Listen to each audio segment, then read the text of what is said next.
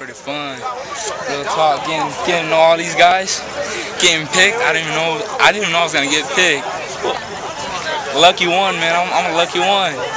I got my boy Josh Morris over here who came out here and did work.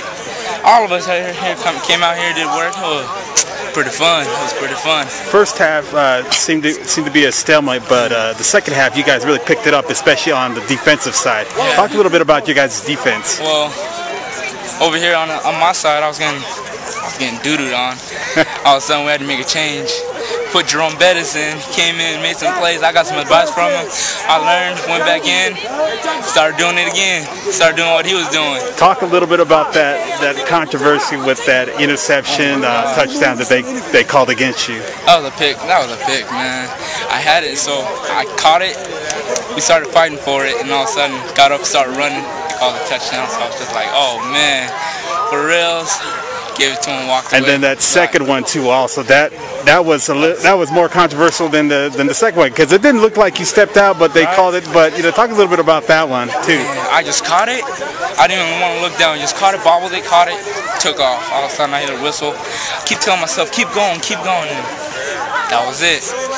What are you most gonna miss about playing high school football now that it's all said and done with? Man, I'm gonna miss my teammates. Miss Coach Morgan actually.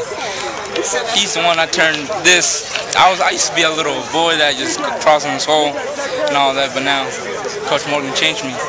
I'm a whole new man now. No, not a little boy anymore.